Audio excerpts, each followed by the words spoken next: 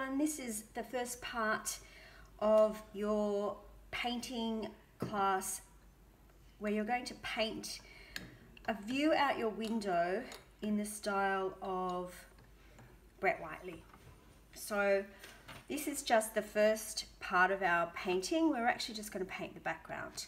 So I've got here a palette and I've got here some blue paint. So it's the dark blue paint or the mid blue paint in your kit, and I'm just putting down about as much as between a 5 and 10 cent piece sort of size.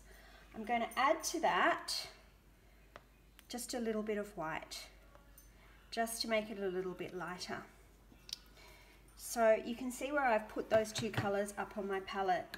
I've got some water and I've got a brush. So my brush is kind of a medium size brush, and that's what I'm going to do my background in. Now here's my paper. So I'm just going to coat this entire page with a mixture of these two colors. So I'm just going to get a bit of water on my brush and I'm going to dip into the blue. I'm going to take it over to this side of my palette here, okay? Then I'm just going to dip into a bit of the white. The white's a bit of slightly thicker texture.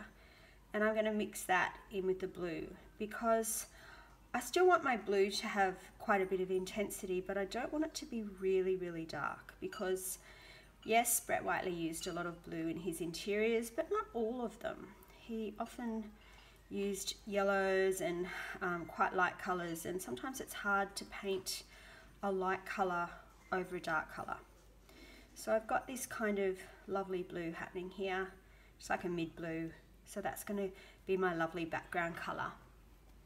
Now in order to do my background, I'm going to dip in my water. Whoops, a bit of a drop, but that's okay. And then I'm just going to start painting backwards and forwards like this. And I'm not worrying too much if some of the areas are a little bit brighter than others, or darker or lighter, because it's okay to have a little bit of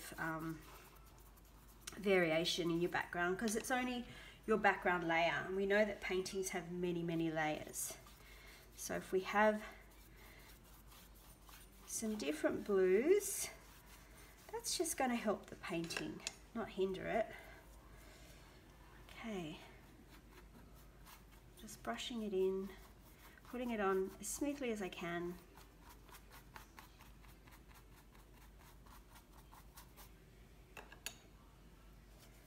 I'm going to have to wait for this to completely dry before I start to draw up my scene from my photograph outside my window, which hopefully you would have already taken and chosen which one you want to do. Now I'm painting it vertically, like a vertical rectangle, but depending on the orientation of your photograph, you could actually use it as a horizontal. And I tend to take photographs as a vertical or like a portrait kind of frame, but not everyone does. Often landscapes are horizontal. Okay, I've got a big white smear in the middle there, which I'm just going to try and blend in a little bit.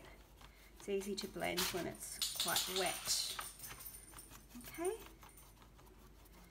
And there you go, you should be able to see that finished piece of cardboard, paper, and that's just going to dry now, and then when it's dry I'm going to draw up my image. Bye now.